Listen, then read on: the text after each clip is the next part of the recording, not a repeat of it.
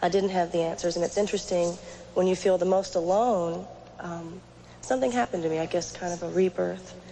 It's interesting. I would be by myself on the bus, and that back room where she slept, you know, I'd go back in there and she wouldn't be there. And I just say, well, I guess it's you and me, God, because, you know, my mom's not here, so he took care of me.